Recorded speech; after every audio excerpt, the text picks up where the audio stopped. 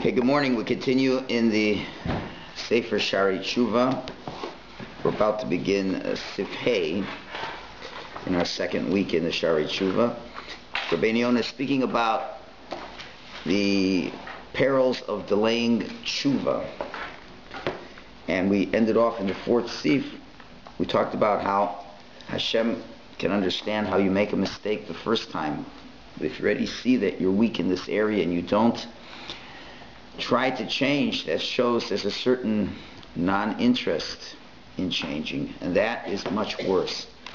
There's one last example I wanted to give to kind of show the idea before we move on to Thu May. There is a concept in the Torah of Gedorim, of fences, that the rabbis enacted. The rabbis enacted rabbinic decrees to ensure that we don't transgress the biblical mitzvahs of the Torah.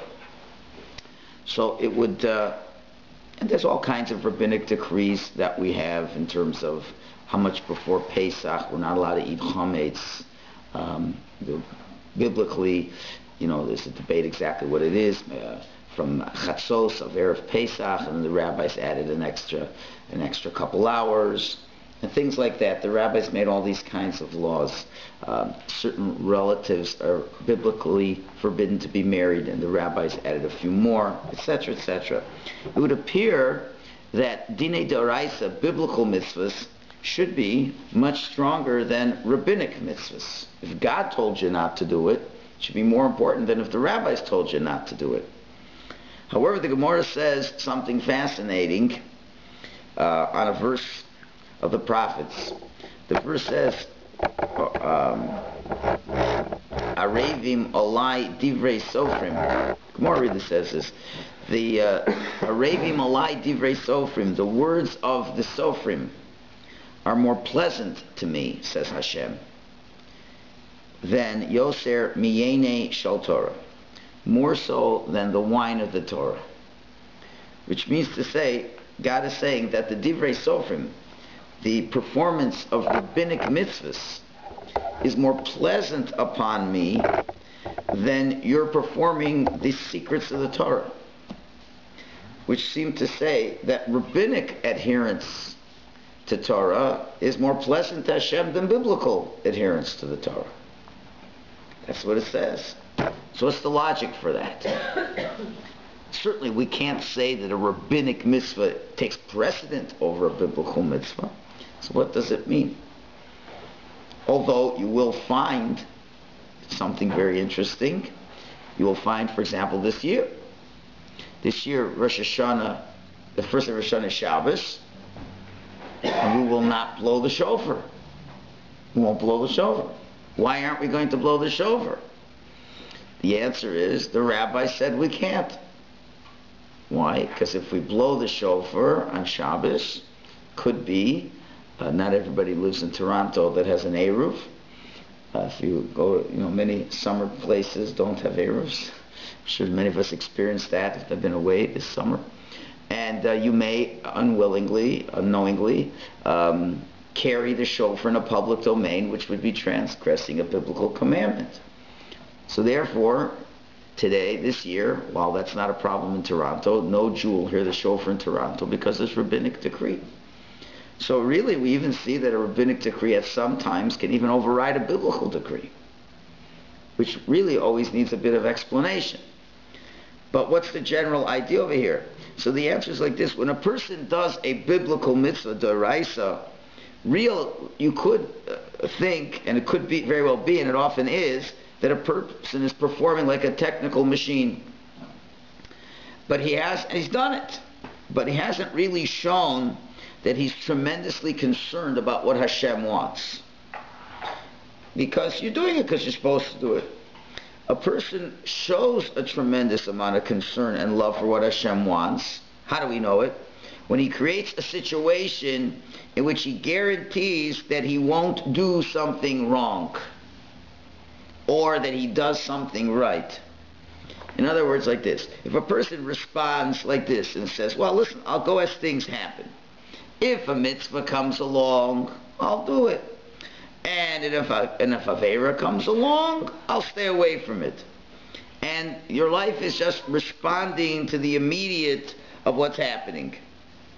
And if that's all that's going on, that's not really showing such a strong commitment. Because quite often, when the Avera happens to come along, you just aren't stronger than the Avera. And when the mitzvah comes along, might not be in the mood to do the mitzvah. If it's just like, we'll just kind of play it by ear, kind of, it doesn't necessarily show there's a tremendous care and concern, right? But if a person keeps the divrei sofrim, you keep the rabbinic laws, it means that the biblical laws mean so much to you that you don't want to make any mistake, and you'll go so far to ensure you won't make a mistake. You won't even eat matzah earlier than what the Torah said. Okay? So this is what the Gemara means when it says the sweetness of the rabbinic laws. It's sweeter for me, the rabbinic laws, much more than the secrets of the Torah. Because when you keep the rabbinic laws, it shows how much you care to make sure that it gets done. Right? And this is from the positive side.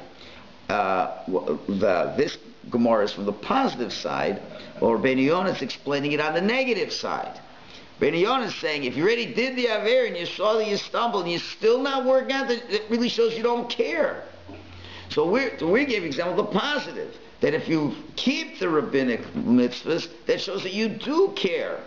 Now, of course, you have to have this in mind. You could turn rabbinic mitzvahs into biblical mitzvahs, that you do them robotically as well. So you have to realize when people say, the rabbis, they wrecked my whole Shabbos. If it wasn't for the rabbis, Shabbos would be amazing. The rabbis say you can't swim. The rabbis say you can't ride on a horse. The rabbis say all kinds of things you can't do. All kinds of things you can't pick up. They mamish spoiled the whole Shabbos. Otherwise, the Shabbos would have been amazing, right? But the answer is, the rabbis understand the only way you really can enjoy Shabbos is if you're not swimming, and if you're not horseback riding, and all the different things, because that's not really what Shabbos is. Okay, we have to know more about Shabbos to appreciate that. But that's what he's saying over there. That's why the rabbis said you can't blow the shofar on Shabbos. Why? Because they saw in their times that the adherence to Shabbos was lacking. And they saw that the whole atmosphere about Shabbos was lacking. And people were just taking a very lackadaisical attitude towards it. So the rabbi said, no, we have to ensure that Shabbos is strong. And they didn't permanently say you can't blow shofar on Shabbos. Hopefully the day will come where we will care about Shabbos the way it should be, and therefore it'll be back to the way that it should be. It all goes back to really what I said at Shalosh Shudis, the whole idea of, Kiseit Selah Milchama Ala Yavecha. The first verse says you will go out to battle against your enemy. The secret is right there. You have to go out to battle. Not wait to be attacked. You have to go out to battle. And then it says, and then Hashem will give him over into your hand. It's a guarantee. If you go out to battle, Hashem will give him over to your hand. Why? If you go out to battle, it shows you care. If you wait to be attacked, then you're going to be in trouble. You could be in trouble. So you have to go out to battle. So that's what Rabbi Yonah is saying. So I'm just giving an example from the positive side to what Rabbi Yonah said from the negative side. Okay, let's now continue with Sif Hey. We're on page 6 and 7 at the bottom of the page. He's continuing to talk about the perils of delaying tshuva. Hashenis, the second item. It's really more than 2 already, but he's calling it the second item. Hashenis ki ha-shona b'cheto, a person who repeats his sins. Tshuvaso kasha.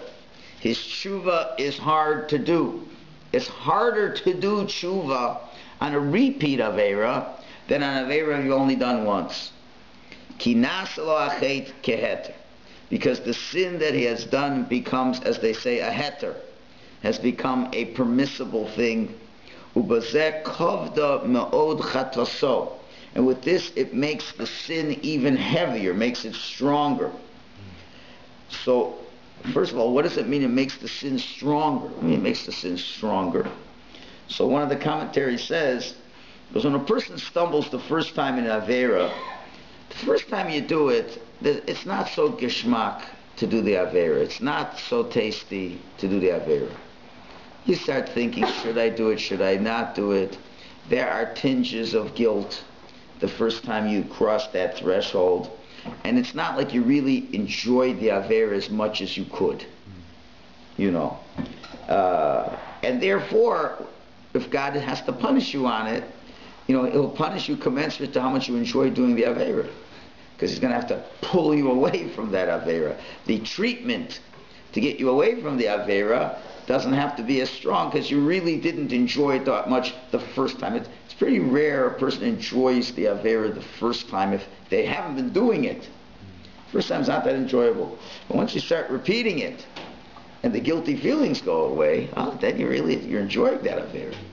So now that God is going to have to give you a lot stronger medicine to get that away from you. So that's one interpretation why the chait is the punishment. The chait is stronger because of that. There's other interpretations, but that's on a simple level. So what does he mean over here? Kinasa lo hachet keheter. The sin becomes one of permissible. So again, the concept is obvious. You know, a person can only deal with an action being negative for only so long. And after a while, and after doing it, the person has automatically accepted this as something that's permitted. Why? Because from a psychological point of view, a person can't live with the conflict of doing the wrong thing. We all are ingrained and by nature to think we're good people. And that's important for us to feel that way, or we won't have any good self-esteem. If you're walking around from the get-go thinking you're not a good person, that's not a healthy way to live. And Hashem didn't create us that way to initially think we're not good people. So we generally think we're good people, unless we have psychological problems. But generally, it's a healthy way to think you're a good person. So how can you think you're a good person if you've done something that God says is a bad thing? So obviously, the first time you do it, there is conflict. You know you shouldn't be doing this, and you feel bad. Now, there's other psychological reasons that are getting you to do what you shouldn't be doing. So there's this conflict. Your body drives to do this. Your conscience says you shouldn't be doing this. So you're in this conflict. But then after a while, person begins, the system within the person automatically is able to, over time, help the person deal with the conflict. How? By accepting the behavior as not being so negative. So then at the point it even becomes a mitzvah. It even becomes a mitzvah. And therefore it not only becomes a mitzvah, or keheter, but then eventually becomes mitzvah. And then it makes the people feel a lot better. You know, this is one simple example, which we have to deal with all the time. You know, people become less observant. There's challenges in life. People become less observant. And then their children become much less observant. You know, it's like, you know, people came from Orthodox homes, and then they say, you don't have to be so Orthodox. You know, kashrut isn't that important, but we'll try to keep it a little bit, or keep the traditional, to fall from religious to traditional. Right? So then what happens with the kids? So the kids comes home and say, oh, Dad, I want you to know, I've been going out with Mary, and like we're very happy with each other, and we'd like to get married. And they find out that Mary is not exactly a Jewish woman. So then the parents, can react very negatively, but then after a while they come to terms with it, and instead of losing their child, they come with a new philosophy. It's a new philosophy. The philosophy is family comes first. Yeah, family is this becomes the new religion. Family is everything. So then if God forbid another one of the children do the most reprehensible thing possible to become observant, then they are the ones that are tearing apart the family. You see. Now why do they have to do that? Because they have to sustain the original mistakes that they made. And even if this family would have thought that intermarriage is the worst thing in the world, and they said, how would it ever be? But you know what? You got to live, and you got to come to terms with life. So therefore, intermarriage is fine. It's not taboo. And, you find nowadays, rabbis have to change their form of talk. Used to be you could talk 15, 20 years ago, and you'd scare the congregation. You don't want your kids to marry out. No. So you have to come to Shul on Shabbos and that. No, it's not taboo. It's not taboo. And people are intermarried. So it's end of it. As long as we have a family. And why are you so stubborn that you're not going to come? So Mary is christening, Mary and Sam are christening their son Christopher, and so why are you not coming to the baptism? What's the matter with you? It's family. If everything's for family. So, of course, I can't argue the point at that point. And I see you're breaking up the whole family. Why aren't you coming to the church? We'll come to we came to the synagogue when you got married. So at least come to the church. There's all kinds of problems. And people need a lot of guidance how to deal with parents under these situations. But the answer is it's family isn't first either. It's your ego is first. That's what it really is. It's your own new religion. But that's how that's how it becomes a mitzvah. It's the only way you can live with yourself is by saying that this thing is heter, to the point that people, they think you're crazy. You go to certain synagogues where people talk. So, it's not that it's wrong. It's not that it's a heter. It is mamish a mitzvah to talk. And there are people who join shuls because they talk. It's such a friendly shul. It's so wonderful that we can come and socialize and do all these things. And as I spoke about on Tisha, if you recall, what the Chassam Sofer had to say about talking in shuls. When you talk in shul, what did we say? You're giving over the power of the shul to the other side. And you're turning the shul into a church. Right? So and your prayers are not accepted at all. So, but it's mamish a mitzvah, because a person can't, and if a Baal Teshuva comes into the shul and tells the person to be quiet, they throw him out. What's the matter with you?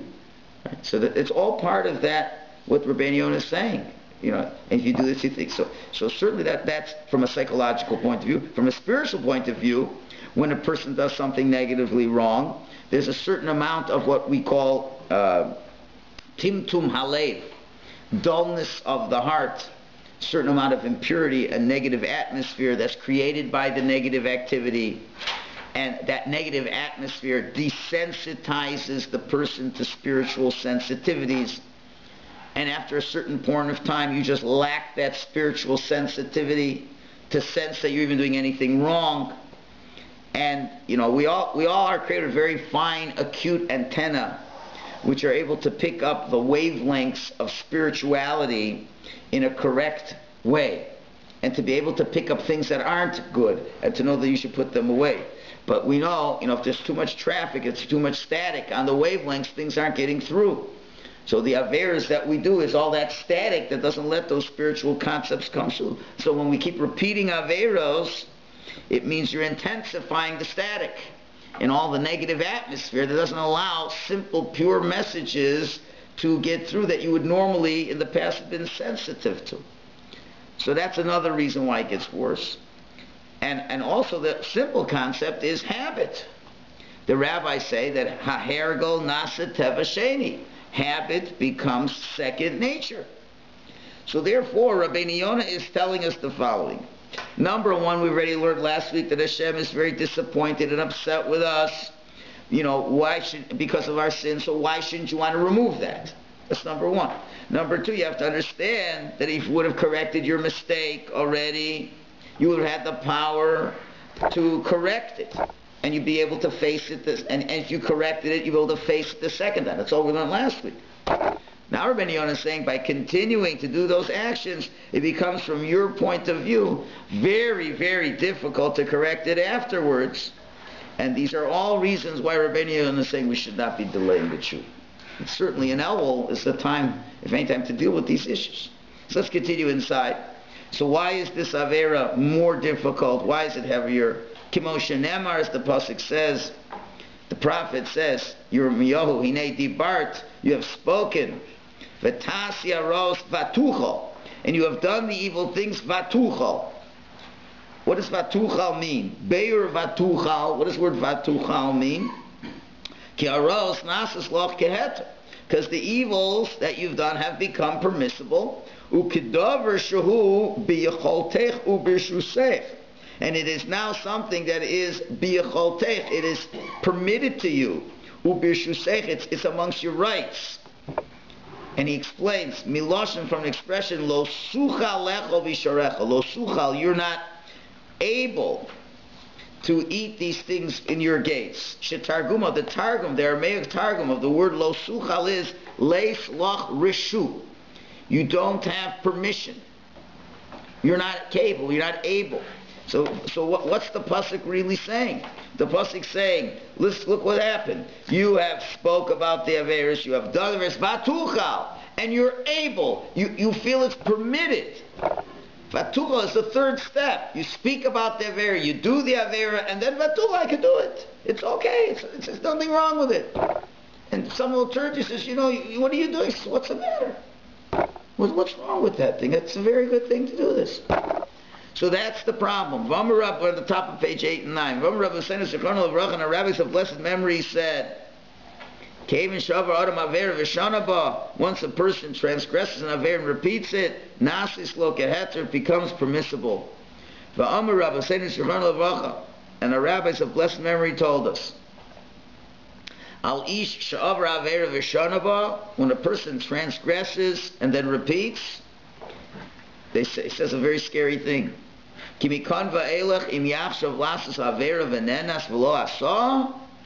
now on, once it's become habitual, if the person merely thinks to do the avera, and venenas, and he's prevented somehow from doing the avera, and he didn't do it at the end, the evil thought is connected to the action as if you did it. We'll explain that in a second. V'olav Nemar, and on this Yirmiyahu said, Hine anochi mevi ra el ha'am hazeh. God says, I will bring evil upon these people. And what will I bring evil for? You think evil for the averos they physically did. But then the Navi says, pri machshavosam, even for the fruits of their thoughts. I will punish them even for the thoughts that they have. So what's going on over here? So the understanding is like this. Under normal circumstances, what is the halacha? What happens when a person plans to do an avera and he doesn't do an avera? He doesn't get down to doing it at the end. He was thinking about it. Should I speak this lashon hara? Should I not speak this lashon hara? Should I take revenge on this person? Should I not take revenge on this person? And really they want to, and say, I think I'm going to do it. And then he fights himself like, no, I don't think, maybe I'm not going to do it. And eventually doesn't do it. But for many minutes he was thinking he wanted to do it. And there was a time he really wanted to do it, but then he overpowered himself and he didn't do that. Where is the spiritual balance sheet? So in terms of sins, the spiritual balance is zero. And not only that, there could even be a bit of positive, because he worked hard to overcome, and he didn't do it, and he held himself back from doing, and that already can even be looked at as a positive. And that's the way we generally look at things. Machshava ra lo mitztarefes lamasa. An evil thought is not connected to action, as it were. That's true in everything except for avodah zarah, idol worship. If you think of doing idol worship, even if you don't, you've transgressed already, because that itself is already a transgression. All right? That already entails a certain denial of God's omnipotence. If you can even think to do that, but that's the exception. I don't think too many of us are thinking about avodah zarahs. But certainly, but on the other hand, we have to realize it doesn't mean, even if you held yourself back, there still is a certain detriment in thinking about an avera. I mean, it's not exact. It would have been a lot better you weren't thinking about that avera, right? But okay, so you were thinking about it. But in the scales of justice, you're not punished for doing the avera merely because you planned on doing it. It's not considered as part of your real thought stages. right? And we've discussed this topic. It's one of my favorite topics that we talk about because there's a reverse concept of this as well. Machshava tova mitztarefes l'maisa. But a good thought is connected to action, right?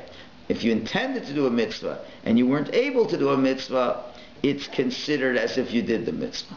So I've already explained that cannot be what the Gemara means. Because if you didn't do a mitzvah, you didn't do a mitzvah.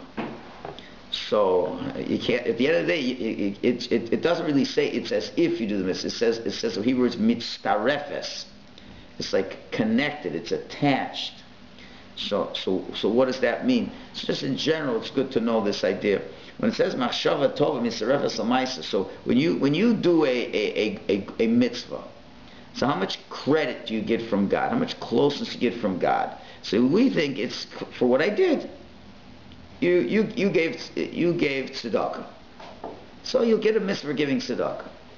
Okay, now was there any thought involved before you gave the tzedakah?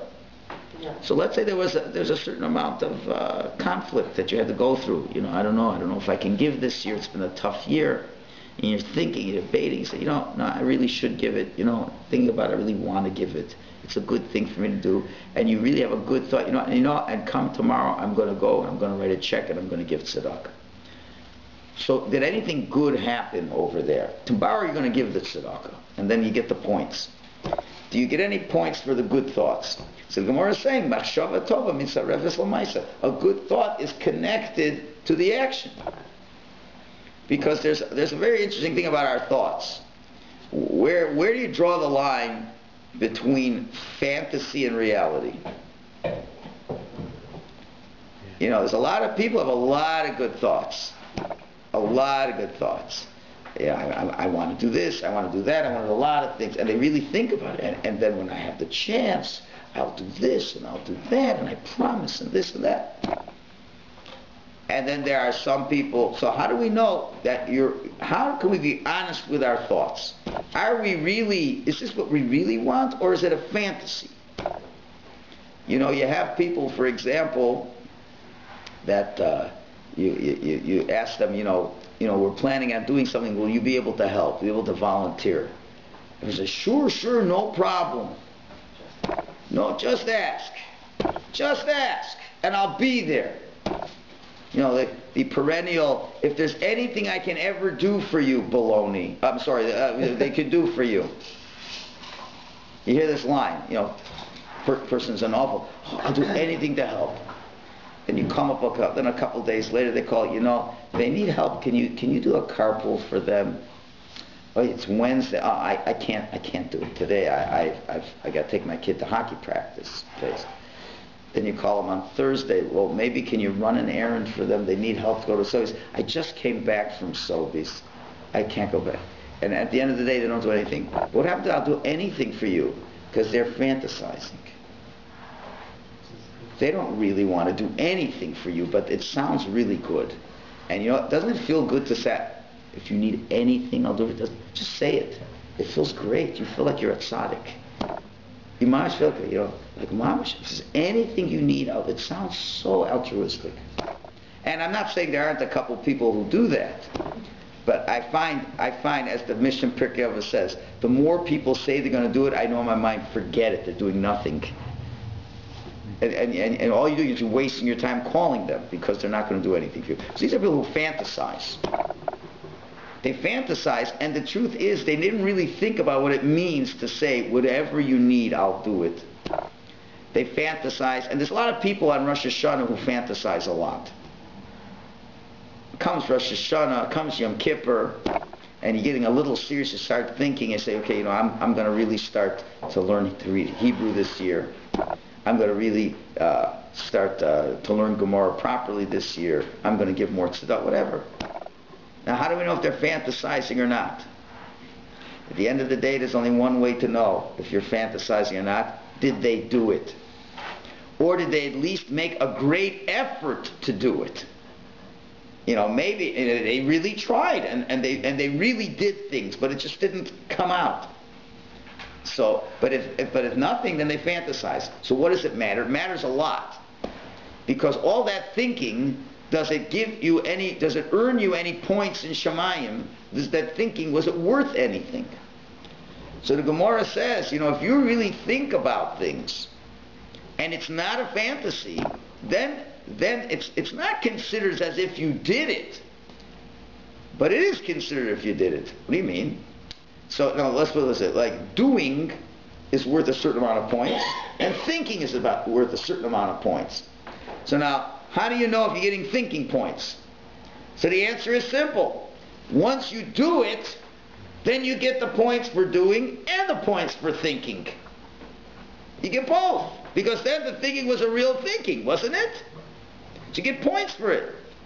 If you don't do it, then you don't get points for the thinking, because you must have been fantasizing.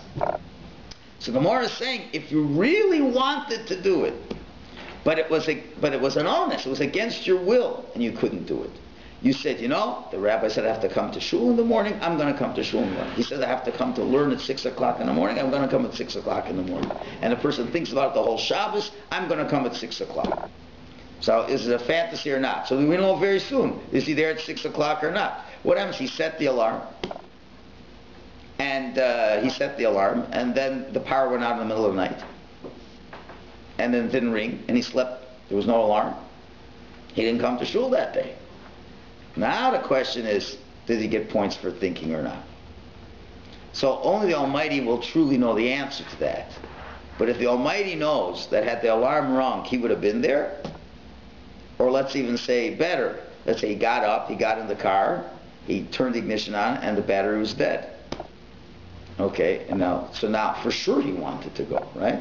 So the machshava tova, the good thought, mitzarefes l'maisa, it's considered as if he did it. What is it considered? He did it to the point that his thinking wasn't a fantasy. It's considered as if he did it, which would have been the proof that his thinking wasn't a fantasy. And I will get credit for the thinking. That's what that Gemara means. It doesn't mean it's as if you did it, you got points for doing it, because you didn't do it. God can't reward you for doing something you didn't do. That's not logical. But He can reward you for thinking about it. And in many ways, thinking is even greater than doing.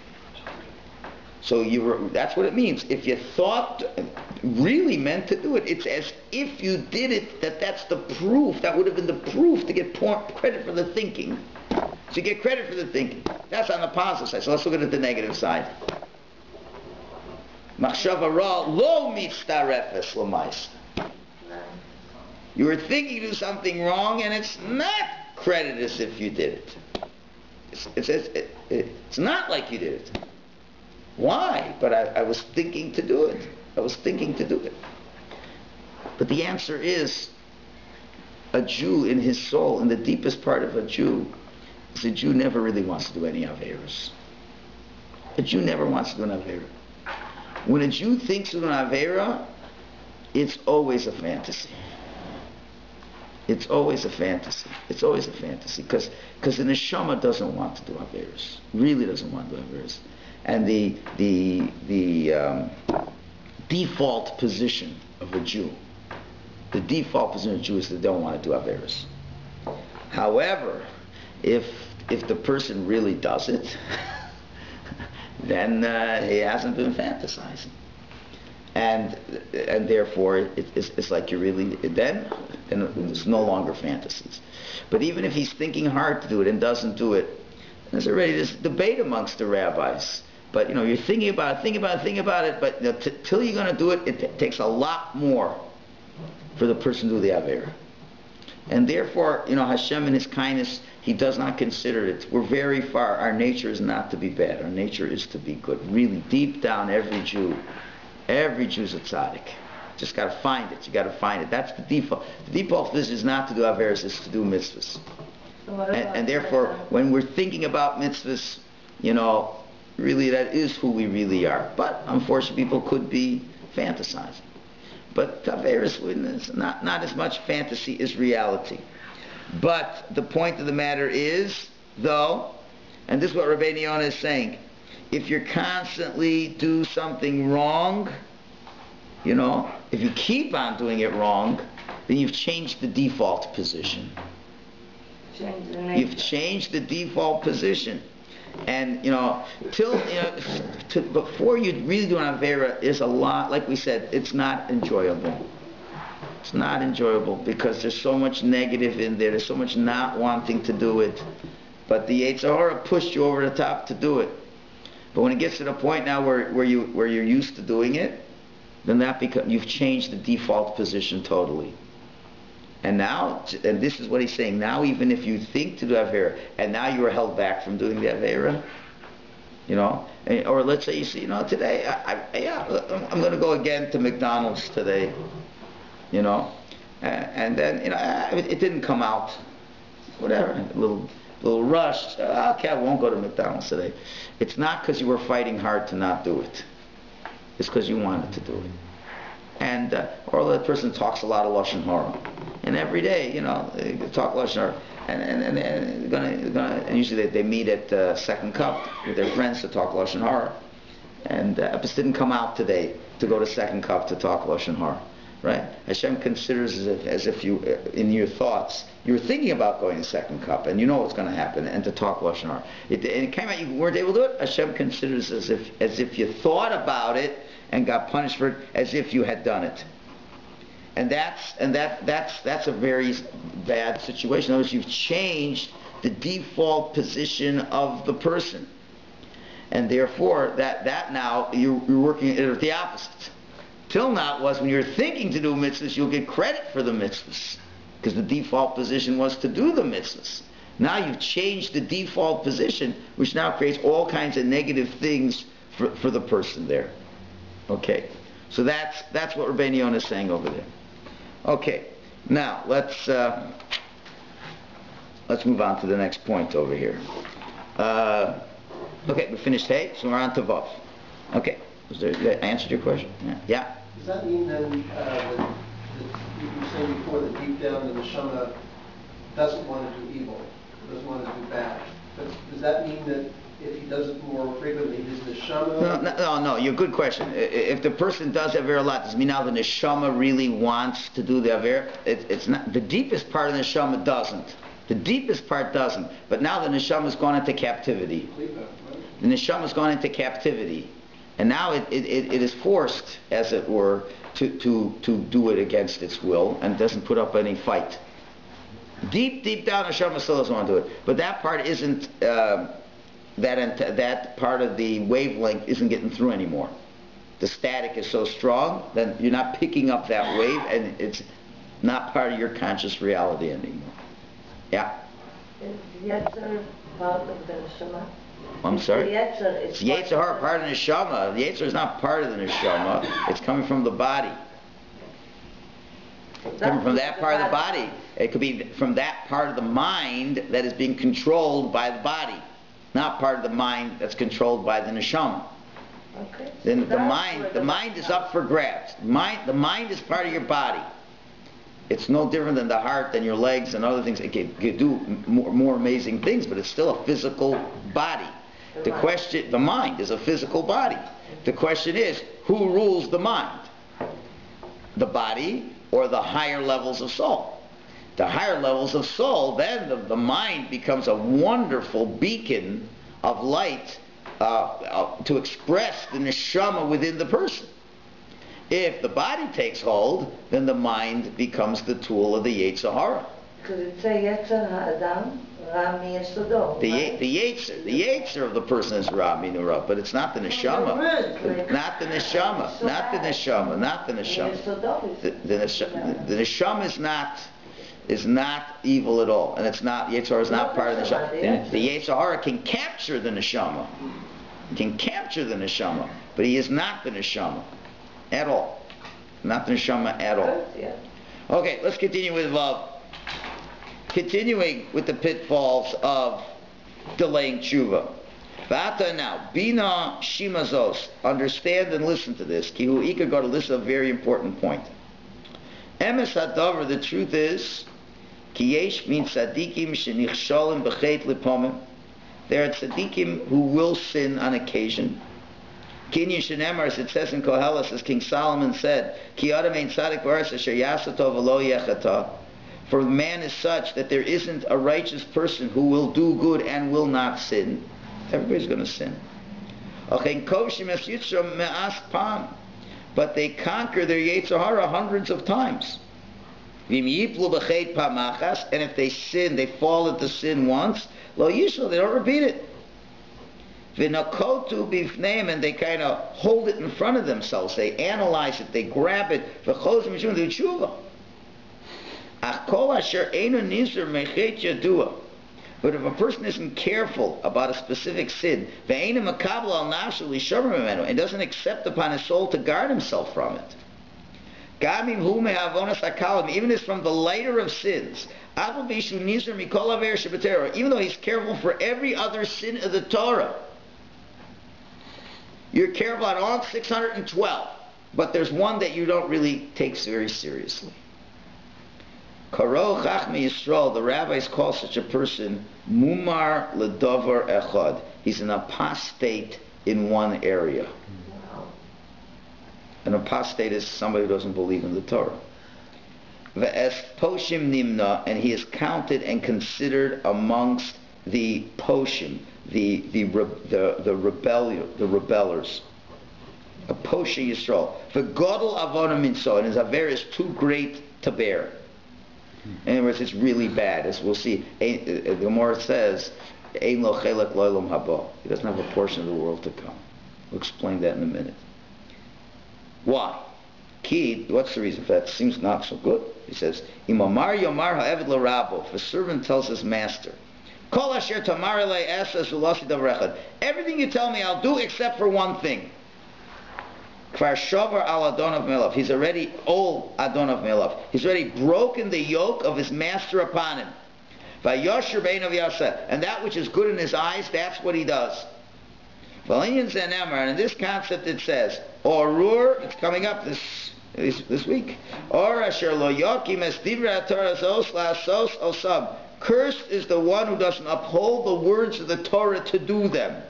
What does that mean? Be'ur, it means asher lo yikabel al nafsho l'kayim kol divrei Torah rosh ratzof. He doesn't accept upon himself to maintain the words of the Torah from the beginning until the end. V'yor al zamar, and the proof to that is because the rabbis say asher lo yokim lasos. He doesn't yokim, uphold to do it. It doesn't just say the person doesn't do it. Lo yokim as divrei Torah la asosam. He doesn't uphold and maintain them. Lo Amar doesn't say lo yasosam. He didn't do them. So this is a very, very strong point over here. But what we have is a concept, and we'll just briefly, and tomorrow we'll elaborate on this a lot more. There's a term called in the Torah a mumar, and probably that's the worst term you can call a Jew, because it comes from the word mamrim, which means a traitor, a rebellious person. And they are listed amongst the people who have ein lahem chelek l'olam haba. They have no portion in the world to come. There's two types of mumars. There's a mumar l'chol haTorah kula. There's a person who's rebelled against the entire Torah. Says, I don't believe in the whole Torah. There's a person that's called a mumar l'davar echad. He's a mumar for one thing. He's rebelled against one particular point in the Torah.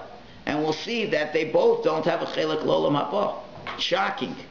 So Rabbi Yonah is saying, if you keep repeating one avera all your life and you delay tshuva in that, and it's going to become a mitzvah in your eyes, you're running the risk of not having a chelek l'olam haba. Why that's so and what the logic behind that is, God willing, we'll continue that tomorrow.